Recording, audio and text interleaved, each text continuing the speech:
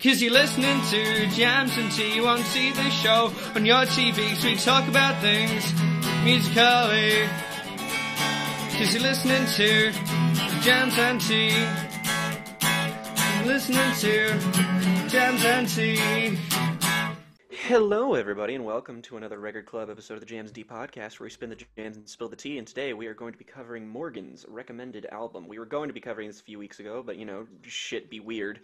And now we are here to cover it, and that is the self-titled Third Eye Blind. Morgan, why don't you tell us a bit about why you picked this album for us to discuss and who Third Eye Blind are? So, Third Eye Blind are a band with one and only one album. It's their self-titled debut album. It's like Jeff Buckley, man. Yeah, it's tragic. Yeah. It could have been so much more. Yeah, this is a record from 1997, most notable for singles like Jumper and Losing a Whole Year, but most namely the ubiquitous all-star level hit Semi-Charmed Life. And I think part of the reason I wanted to pick this record is because it's 14 songs and most people know one or two max from it. And they're all good. So many of them are great. Yes. Yeah. I don't think we're going to have any dissenting opinions here today. This album kicks ass. Yeah, it's like the first 7 tracks are like a 10, a 10, a 10, another 10, and a 10 after that. Thank God that the implication of the first 7 tracks being the thing means that nobody's going to hop on my ass for my least favorite track. So, good. Well, I wouldn't rule that out. It's not bad. It's just... We'll get to that. Yes. Okay. Thanks. So, yeah, who wants to jump right in? I mean, I can go if you want. Yeah. Okay. Why not? All right. So, this was my first experience with the Third Eye Blind. The only thing I knew about them going into it is that they could be, after listening to the album, arguably be called sort of post-grunge, but they have a lot more on this record. After listening to it, Losing a Whole Year is quite a way to open the record, with that haunting sort of guitar opening on those sort of clear guitars, and it blends that sort of post-grunge thing with power pop and some emo tinges as well, and I just loved it. And there's the couplet in it: "You thought you found your place with pierced queer teens in cyberspace," which just made me so happy because he saw my future. I was gonna say, fucking seriously. That's what the podcast is, really, isn't it? I can't. Pierced queer teens in cyberspace. Can't wait to crack open how lyrically brilliant this album is from front to back. It's so good. It's so well written. And the opening track's a great example of it. Really encapsulates the way it brings together this pop flow and really hooky lyrics, with a sense of real, actual, emotional sincerity. And often quite heavy riffs, with a lot of sort of nice meat on them. Narcolepsy, track 2, like Morgan said, it's a 10, and it's a 10, and it's a 10, and it's a 10. This one has a much sort of more moody atmosphere, heavy guitars, and it's I can't read my handwriting now, but I think it said, "How would you like to be down and drowning?" or something like that, and it just really struck me. And again, my notes are Semi-Charmed Life, as Morgan has alluded to, like Smash Mouth, but better. Yeah, it's just this immaculate pop song that just brings the hooks, both in the guitars and the vocals. And it's just so much fun to listen to. And then you go into Jumper, which is a real contrast because it opens with an acoustic guitar and this guy singing, "I wish you'd step back from that ledge, my friend." And it's like, oh, we're listening to this kind of song now. Everyone's got to face up. This kind of album now. Yeah, really. TBH. But even with these very emotional lyrics, it's still quite a nice and breezy song. It's just very poignant. And we're sort of beginning to see a structure that they're going to use again and again, which is opening quite soft and acoustic and then building and building and building up to this sort of big electric guitar, very fuzzy finish that's a real emotional climax, which they will do several times on this record. I care slightly less for Graduate, but I feel like that's a contextual thing. If I listened to this record before I graduated, I probably would think the song was written for me. But just has less relevance to my life now, I suppose. But I think it's a great... but have you considered that it fucking slaps? It does. I was about to say something basically. Can I graduate? Like, it's just so hard. I was about to say that it's still a really, really hard and amazingly written song. I can't hate on it that much. I just don't resonate with the lyrics so much. But there are hooks in here that stayed in my head for days. And again, when he shouts, "Can I graduate?" it is really cathartic and very satisfying. How It's Gonna Be. It's a really lovely ballad that I love. Thanks a lot. Feels like kind of like bruising, but then when the chorus comes in, it's so crisp and melodic and joyous. And the way his vocals tilt down and goes, "Thanks a lot," just hits me in my like feelings. And it just captures this wonderful sense of melancholy through strong melody and driving guitars that this kind of music does at its best. And again, we're getting towards the back half of the record now. Only a modicum of a drop in quality, but not much because they're all still great. There's not a song here I don't like. Burning Man, I love that song. Good For You, I love that song. It's got a blistering intro riff. Is it good for you? Is it good for you? Just, Again, London, I feel like I can't quite get a grasp on the sort of emotional narrative, but it's still a very satisfying song instrumentally. And I feel like if I was to listen to it more, I would get a grip on it, but I've listened to it several times now, and I haven't, but there is evidently something there that is resonating with people. I want to give it credit for that. I Want You is this ballad where different vocal lines and ideas begin to sort of overlap and build this really strong atmosphere. And I love the way he says, "Send me all your vampires." It chills me. The background, another lovely ballad that does do that building and building and building thing. I Felt You Long After We Were Through. That's just one example of all of the heartbreaking lines in this song. Ow. If you want heartbreaking lines, though, we have the next song, Motorcycle Drive-By. Oh my god. It hurts. Why didn't you all fucking warn me? Yeah. Jesus. There's this burning like there's always been. I've never been so alone, and I've never been so alive.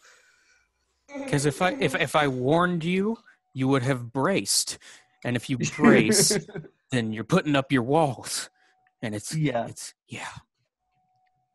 feels I feel slightly bad for the song God of Wine because it's one of the best songs on the album, but it has to follow up my favorite song on the album, and it's trying to close out the record in a way I would happily have had it closed with Motorcycle Drive-By.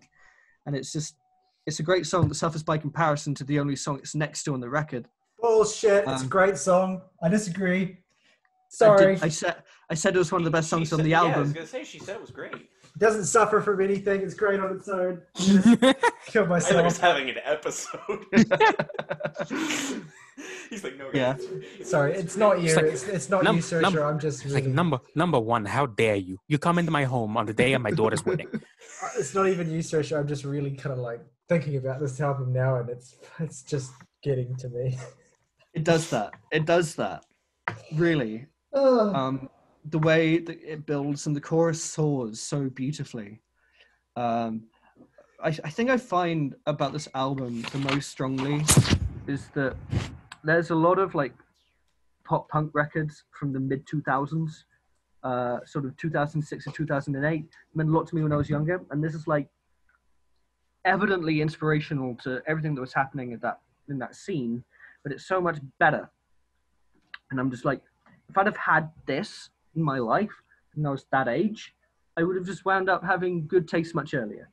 And if only, because this, I would have loved this, if anything, more than I do now. I love it a lot now. What is sort of when I was listening to records like sort of Take Off Your Colours or Lesson in Romantics, which now I look back and seem awfully twee. But this doesn't. This holds up so amazingly, and it's because there's just so much better craftsmanship behind it, and I love it. There's also like a sense of maturity on this record as well. That and that's not to denigrate a lot of pop punk records, because a lot of their strength and appeal comes from a sense of raw youth driven angst and stuff. But this is a record that feels like it's made, you know, you're a little bit older than you were when you were like going through all that angst, and you're like just more aware of how the world works, and it just makes everything, all the shit of it, hurt more, because like you understand it all better than you did when you were 17, and you feel like even more powerless in some ways, because you just feel like you lack the you might have had a bright-eyed sense of confidence that you could you know fix shit, and now you're just like 24 or whatever, and you just can't fix anything. I feel that. Tyler, it's amazing that you say that, because my thesis statement for this entire album that I just wanted to lead with was, this album is what it sounds like to be 19. It's like you've been an adult for 1 year, and you're definitely wiser than you were when you weren't an adult, and you're just like, there's still like an immaturity here that I think is like really strong, but it's also, it's like it rides a middle ground really, really beautifully, and I think that's sort of where the charm the charm of this album kind of lies, is that it's like it's occupying the best of both worlds for so many good things. Like, it's got this really, really just immediately satisfying, like, grungy kind of rock sound. It reminded me a lot of the first Smashing Pumpkins album, Gish. In some places, just like the guitar work on this album is fucking terrific. And may I say, I looked up who the guitarist was. Man by the name of Stefan Jenkins. He has never done anything notable other than be the guitarist for Third Eye Blind, and he's the vocalist. Okay, yeah, but he is also, when I Google his name, the first thing under his Wikipedia article is a Consequent of Sound article of the Jimmy Eat World drummer calling him a creepy fucking douchebag. Yeah, So, he's. This is like the My Beautiful Dark Twisted Fantasy of alt rock. It can only be written by a completely scummy asshole, and like that's where you just really sort of latch onto it. But the guitarist that you were thinking of is a man by the name of Kevin Cadigan, who sued Jenkins and the rest of the band because for I think wrongful termination. It was either that or definitely part of it was that he was not getting his dues monetarily from the songs that he wrote on this album. He's putting in work. Yeah. He was fired after this first album at some point. So this is the only Third Eye Blind album. I think that makes a lot of things make a whole lot of sense, and it does, really. Just to make this as brisk as possible, I'm the other person that like Tyler and Morgan were familiar with this album. I, like Saoirse, was not. I had only heard Semi-Charmed Life because it's like it was on the radio, and I was alive in the 2000s, so of course I heard it. But it's really funny to me, like, you all sort of prepped me in a sense. There's just like, if you're expecting an album of songs that sound like Semi-Charmed Life, don't. It's not like that. And it's really weird to just hear that coming after two songs as masterfully written as Losing a Whole Year in Narcolepsy. And I'm not knocking Semi-Charmed Life, by the way. I think that's a great song. Just, I still think it's, like, fun, and it sort of captures that youthful sort of energy here that's sort of, like, I mean, it's basically just a song about fucking doing drugs not to feel anything, and that's like this being the only like legitimate bright spot on the album, like thematically really works in its favor, and just the energy is maintained so fucking well. It's like it's just such a great, immediately satisfying record that yields so many dividends when a lot of albums like this can just fall apart on re-listen, and they don't. And uh, I'm sure Morgan's going to do it better than me, but I wanted to point out some examples of songs that let me just say I was not prepared to be this emotional in this Wendy's tonight. When I heard these, the opening lines to the fucking album, just on Losing a Mhm. Whole Year, are losing a whole year, losing a whole year. I remember you and me used to spend the whole goddamn day in bed, losing a whole year. Hiding in your room, we'd lay like dogs, and a phone would ring like a joke that's left unsaid, losing a whole year. Rich daddy left you with a parachute. Your voice sounds like money and your face is cute. But your daddy left you with no love. You touch everything with a velvet glove. And I'm just like, what in the hell is going on? Like, this is too good. Like, this has to be like where the album peaks, right? And it's like, no, it's actually not. And then you Yeah. get fucking narcolepsy, which is like just as fucking painful, and then it just goes straight into do do do do do do do. Like, it's jarring, but like in a way I kind of appreciate. It sort of like lifts the record up just a tiny bit. Then there's Saoirse did speak to one of my favorite lyrics on Motorcycle Drive By, which is one of the greatest penultimate tracks I think I've ever heard. I mean, goddamn. But listening to that song, man, fucking it like visions of you on a motorcycle drive by, the cigarette ash flies in your eyes, and you don't mind, you smile, and say the world doesn't fit with you. And I'm just like, this is just capturing me at my most quintessentially teenage, and it makes me feel a lot of different things. It makes me feel like bittersweet. It makes me fondly recall nostalgic things, and when I listen to music that was a little bit more like this, that wasn't nearly as good. But it's just so nostalgic. It's a fucking time capsule, but in a way that is timeless, and that's why I think it's a fucking excellent album. But the song that stands out to me the most, that I think is my favorite on the album, is "Thanks a Lot," which, okay, fucking all hands on deck, boys, because the ship was made to sink. Your swabber salutes you now, but I know what he's thinking. I woke you up and I slit the throat of your confidence. And then there's you don't even know, thanks a lot. The clothes she wears misfit, and she's nervous when she speaks. Her zombie mom and dad live in a separate house of freaks. I woke you up and slit the throat of your confidence. This song breaks my fucking heart. This is like it hurts me to like listen to, but it's also a bop.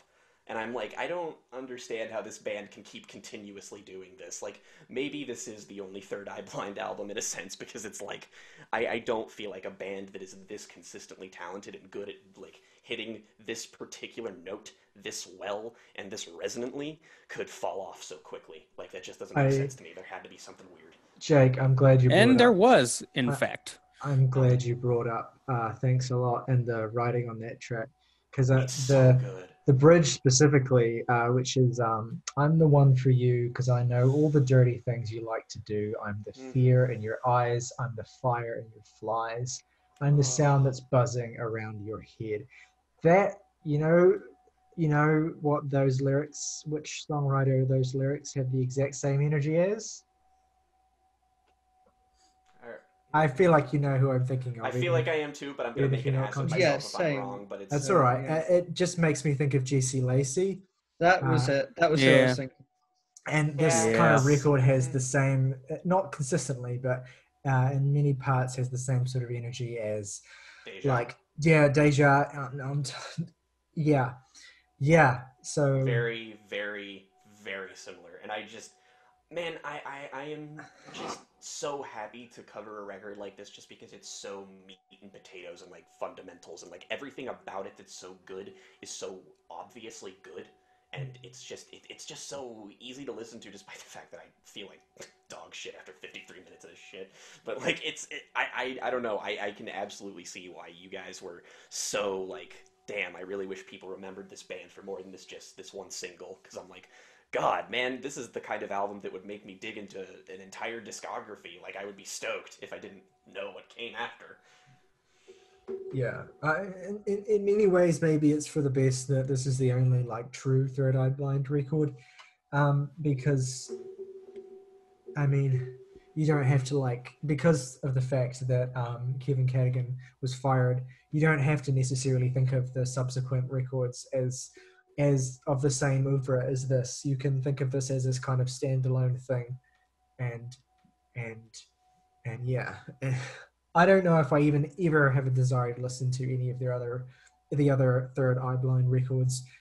This feels you so. needn't.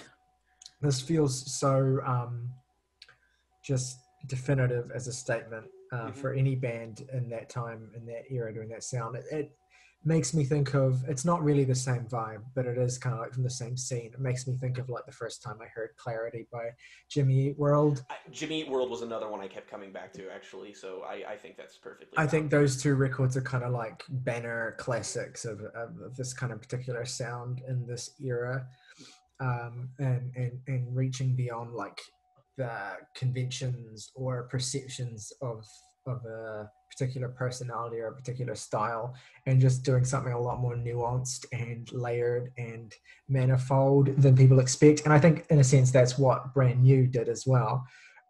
They took a particular style, a particular they came into a particular scene, and they created work that was more dense and difficult and strange and varied than they were expected to do. And yeah. I mean, there's nothing greater you could say about an album that it's going into my permanent sad boy rotation. Like, that's like you've reached the pinnacle of music now. You've done it. All right. Well, I suppose I should talk about this record. Said a man who sounds like he's being condemned to the gallows. Wish I could find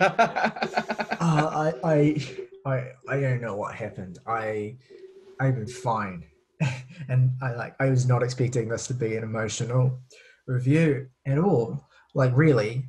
And then we just started doing this, and you guys started talking about the record, and it snuck up on me. I mean, it would be like if we suddenly were just like, hey, we have to talk about Deja. Like, that would be me.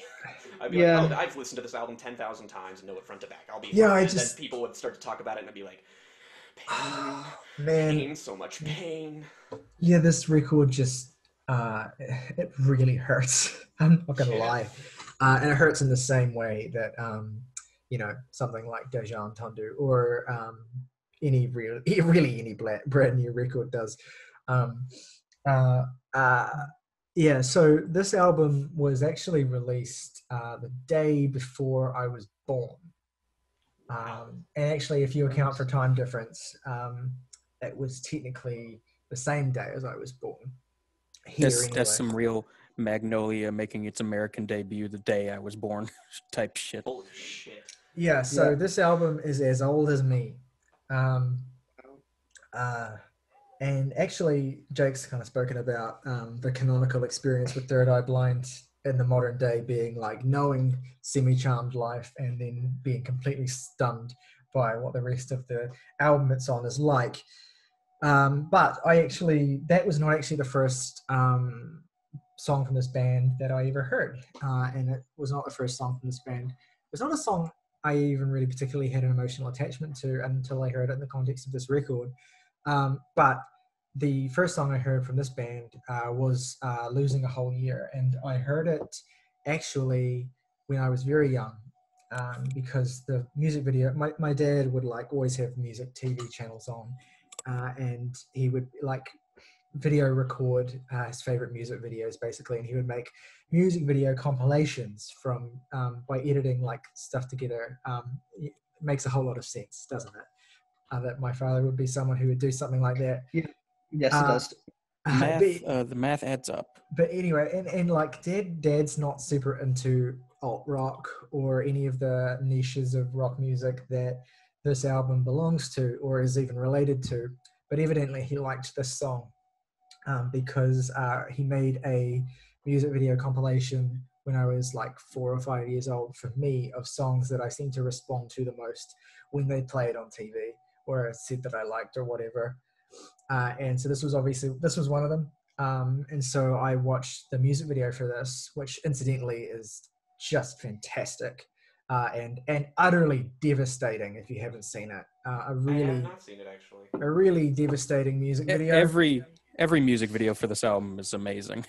Yeah, agreed. But yeah, What I else just does it have music videos for? Just out of curiosity.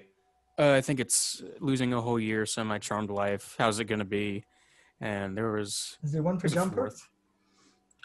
Yeah. All right, I thought there was.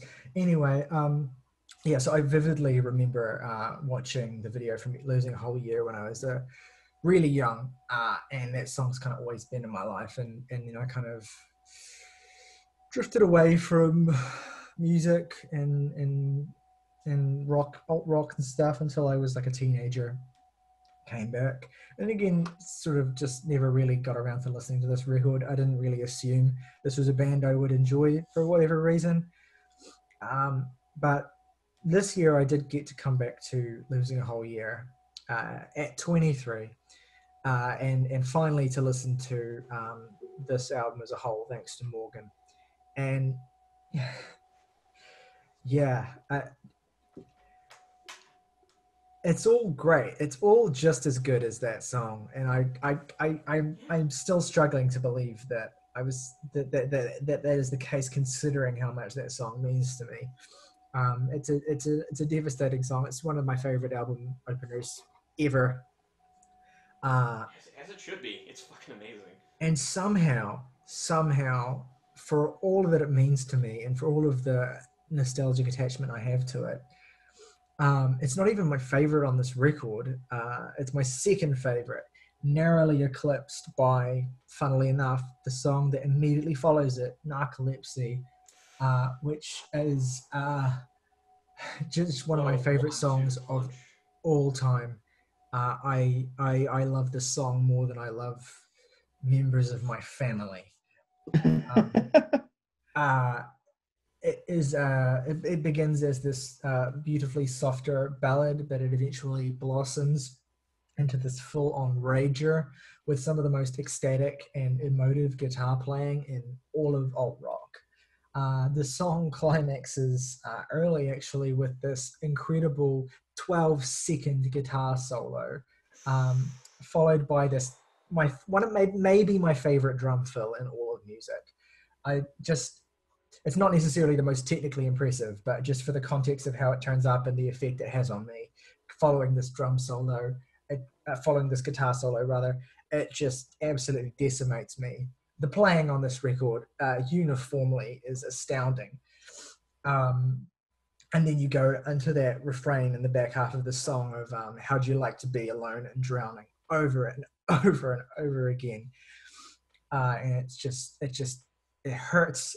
It really, it's like someone is grabbing my heart and just tightening their fist around it. And I just love the sentiment of I can feel this narcolepsy slide into another nightmare. This notion of like living half asleep, and like the worst shit of the worst experiences that you have, like this waking nightmare. Anyway, it's that yeah, like this notion of a nightmare that you can't wake up from. I'm incoherent. That's how good the song is.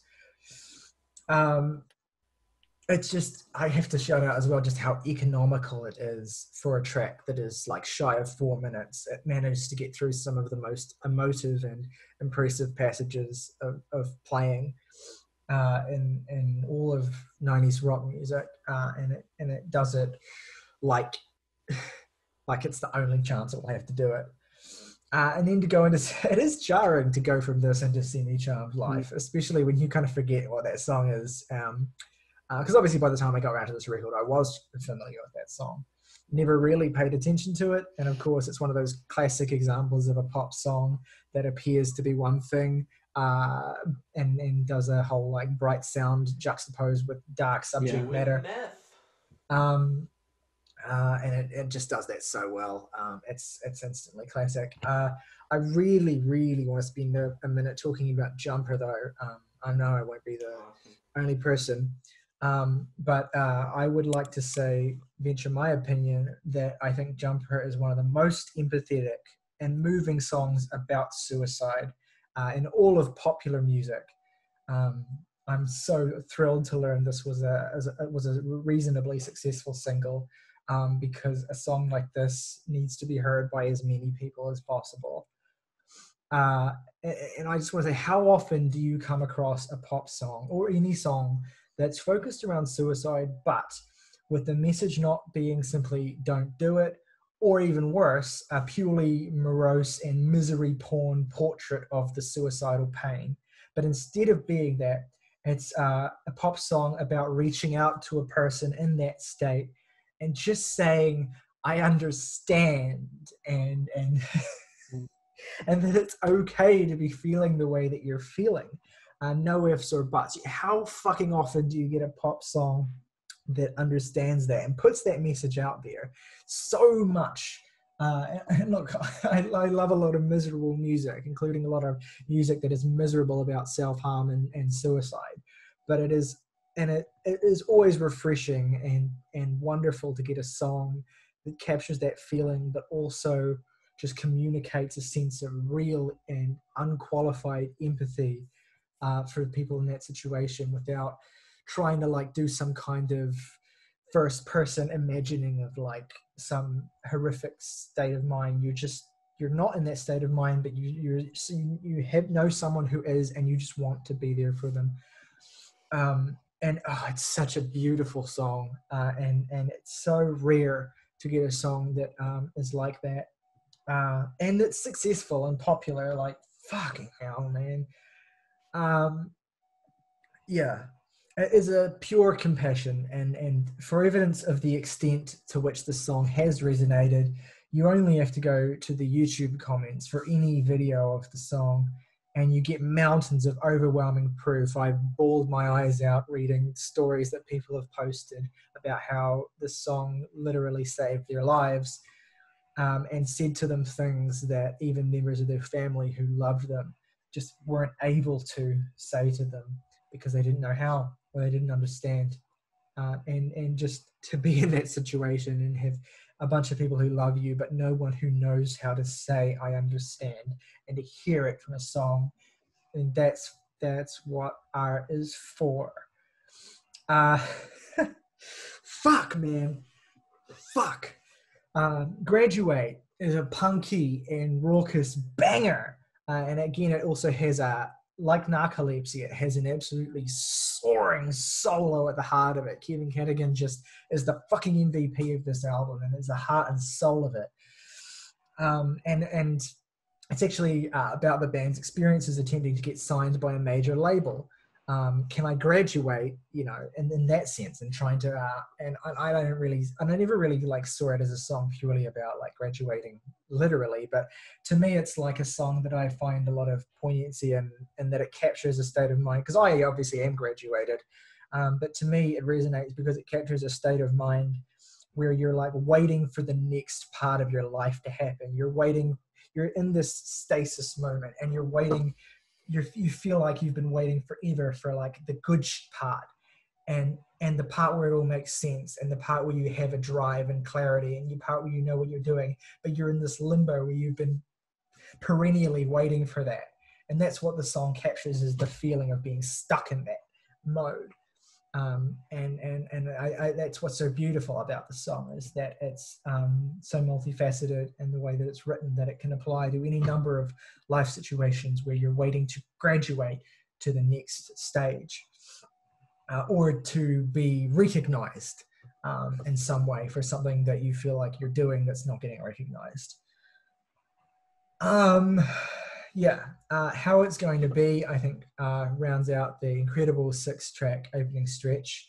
That's not to denigrate Thanks a Lot, which I love, but it's particularly the first 6 tracks to me that are like some of the best songs I've ever heard. How it's going to be is this auto harp featuring breakup ballad. It's heartbreaking. It's bittersweet. It's just utterly gutting. And again, it's one of the best songs of the 90s. Like all the first 6 of these songs and the last 2 on this record are just unequivocally the best songs of their ilk. I do think that relative to this opening 6-track stretch, the next few songs don't quite have the same level of perfectly, instantly canonical classic songwriting. They're a little more slight, but they're still like full of really energetic and fun playing, even a bit of irreverence. Yeah, I'm not massively hot on Burning Man or Good For You, to be perfectly honest. But I also I think London is a bit underrated though. It's a really barnstorming and really loud and punchy track that I've grown to enjoy the more time I've spent with this album. Like this is a record where it's like the deep cuts, and the first time you hear it, the deep cuts, yeah, these deep cuts are pretty good, I guess. They're not like the classic stuff. But then you find yourself weeks later humming a song like London, and you're like, okay, shit, yeah, the deep cuts on this record are actually pretty fucking good. I Want You, I think, is also really underrated. It's a more spacious and reverb-heavy but melodically dynamic ballad with catchy vocal melodies and guitar interplay. The background is even better, maybe the most underrated deep cut on this whole album. And then you get to fucking Motorcycle Drive-By, and I don't want to like steal all the thunder on this one because I know that this song means a lot to Morgan too. But this is just incredible. One of the best breakup songs of all time by anyone in any genre ever. Honestly, I feel like listening to it, it has the same emotional energy, even though it sounds different, it has the same emotional energy as My Backwards Walk or Poke by Frightened Rabbit. Frightened Rabbit vibes I've gotten multiple times on this record. Yeah, but this song in particular feels like it has the same emotional energy. In terms of being a charged breakup song about coming to terms with the pain of separation from someone who once felt like an actual part of you. I mean, the lyricism here is just, I mean, credit to Stephen Jenkins as a writer. The lyricism here is just astounding. Yeah, I can't. I'm looking at the lyrics right now, and I can't even pick out a line to highlight. It's very poetic, and it's more about capturing the feeling than capturing like the experience or the actions or the narrative. It just gets the feeling of it. And God of Wine is just astounding. Again, it's I believe Stephen said that the song was written about his relationship with his mother and the issues that she's had.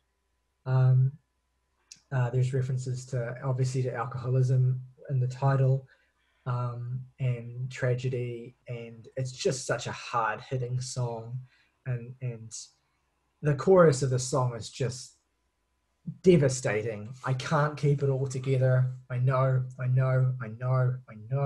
can't keep it all together. And the siren's song that is your madness holds a truth I can't erase, all alone on your face. It should be illegal to write a song this devastating. I demand compensation and it's like from Mr. Blind. It's like an assault, considering the fact all that we've been through on this record up to this point to get to this song, and end on that just utterly heartbreaking note.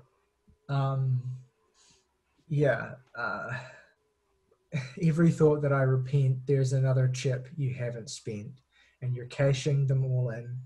Where do we begin to get clean again? Can we get clean again?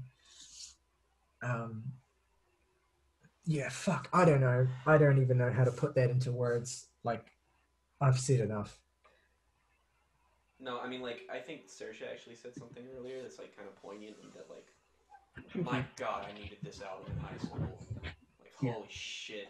I feel like this would have really like helped me, like legitimately. That's the biggest compliment I can give fucking anything. Yeah, songs like Jumper because specifically. High school wasn't a fun time for me. As I've mentioned in the last episode I sort of also did turn to drugs to cope with a lot of things. And I feel like this album would have been something that I really could have used. One more thing I want to say. Dedication to people who did not have good high school experiences. Yeah, absolutely.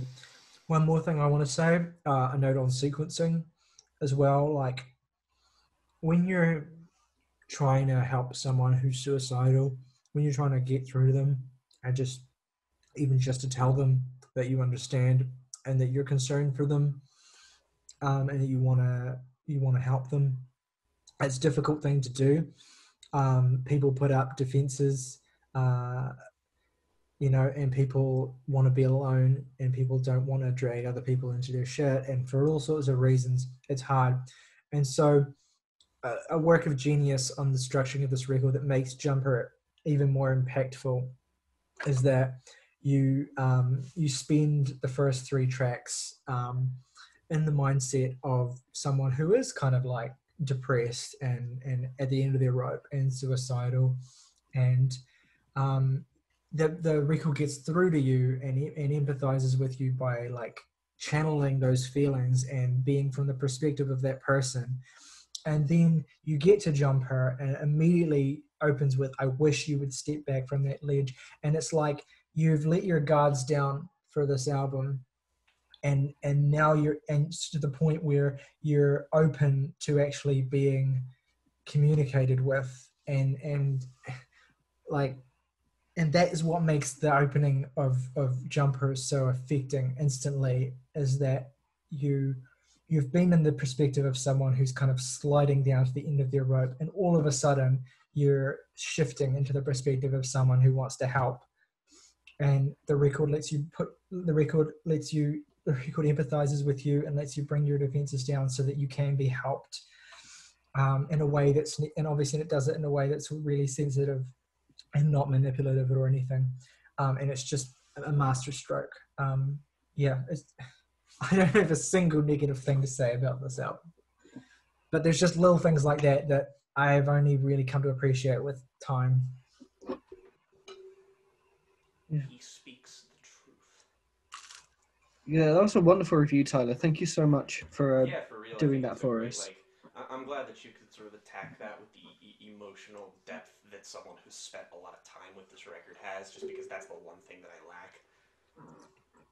But like, now that I have it, I'm very grateful. I mean, yeah, like I said, this came out basically the day I was born.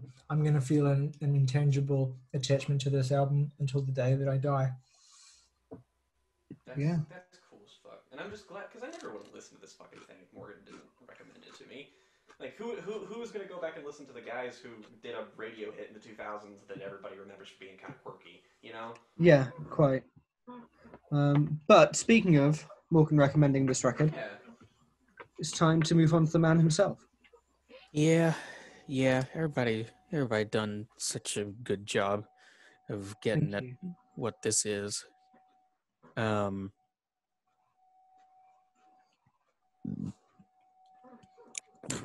Somebody mentioned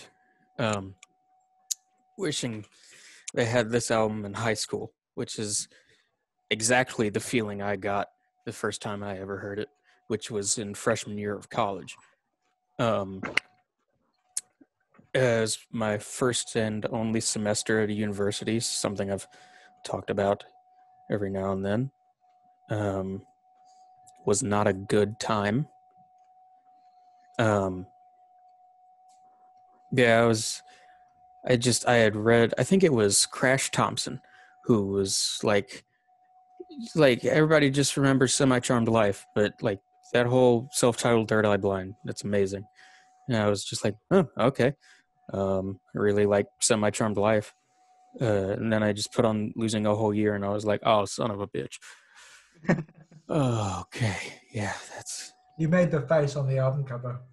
Yeah, I did.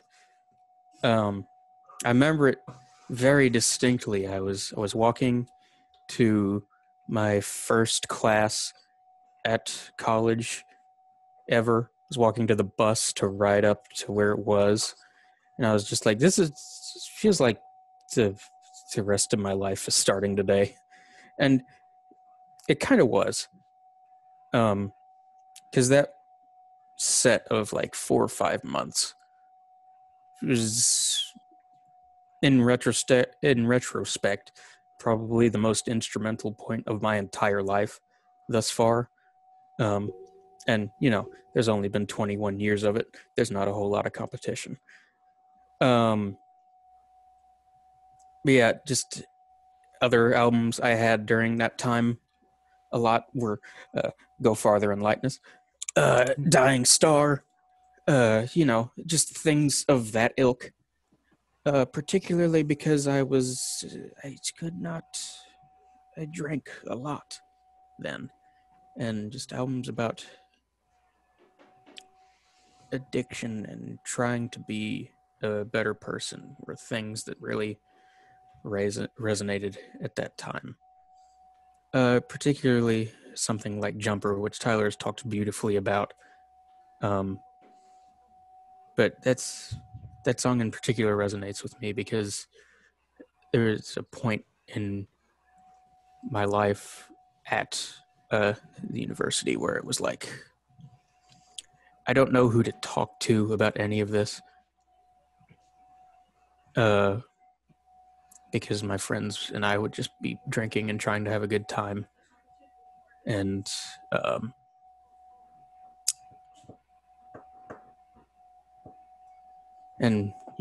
Jake was 3 hours away, and my parents were 3 hours away. And I lived in the same room, like a little, like 4 by 4 feet prison cell, with a guy I didn't know, didn't care for, who smelled terrible. And it was, I didn't know what to do about anything. And just the fact that some guy put in 3 words, that being I would understand, it just cuts right through all of that. It's like, you can reach out to somebody because they do care and they do understand.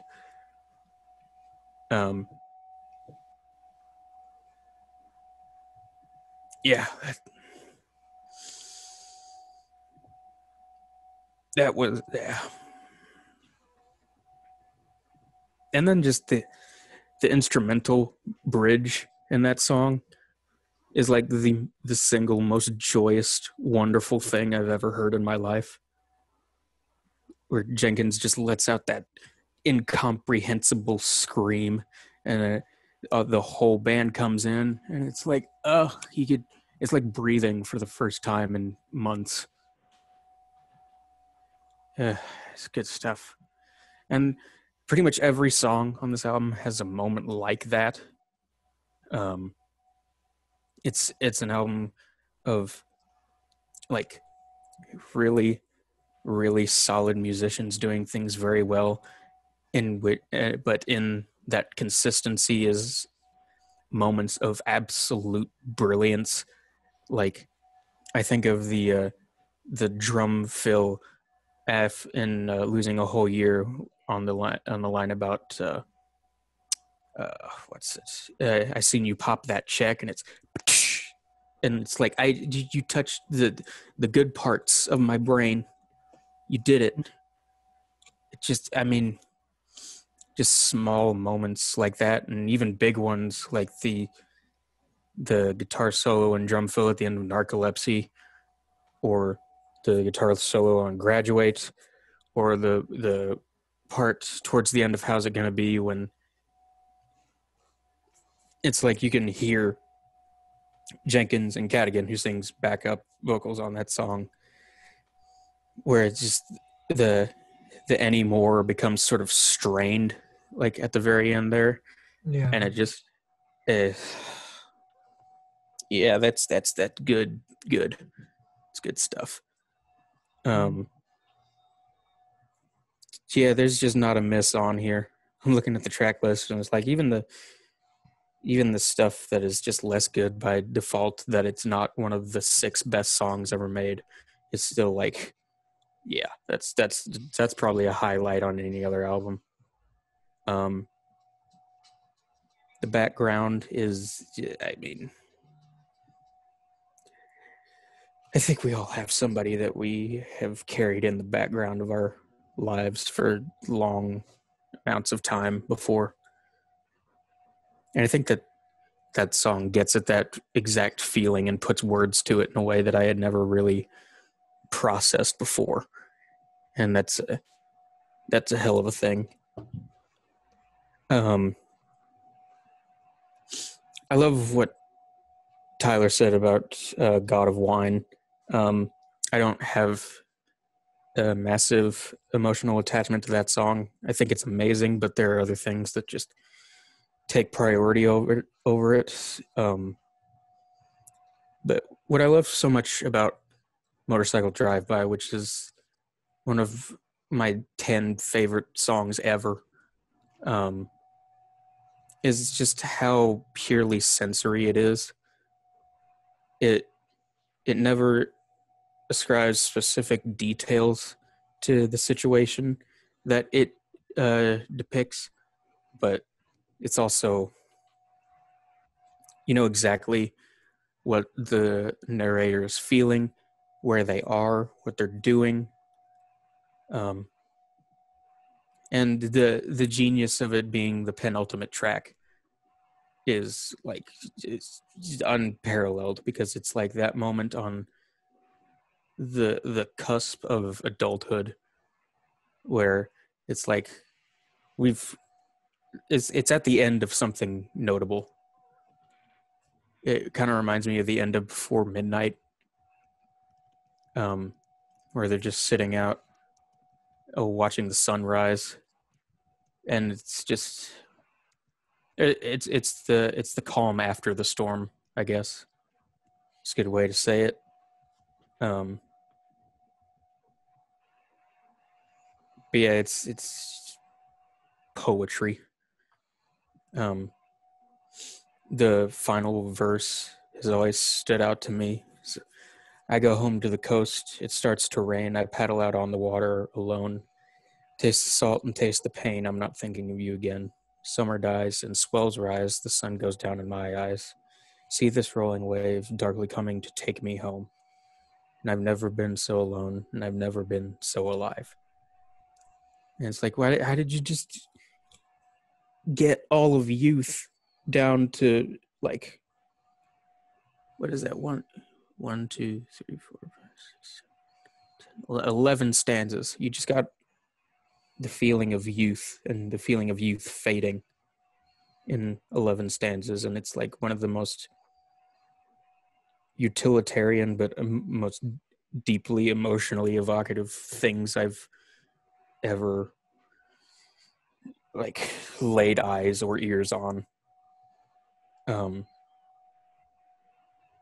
Yeah, and there's at least every song on here has at least one moment like that that's on that level. And really what it comes down to is which ones grab you the most.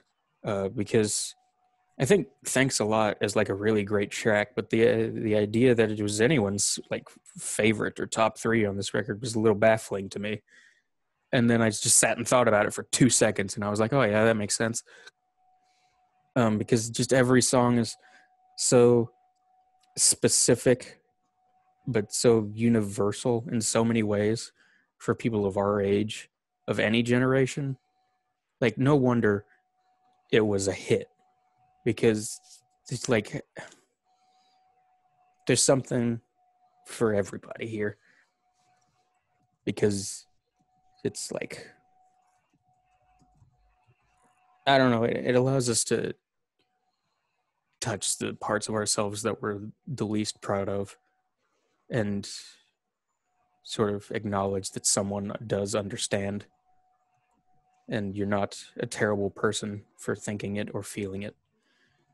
And that's something that literally everyone needs to hear at some point in their lives, which is good because My Charmed Life was everywhere. Everyone's heard that, literally. Yeah, it's good.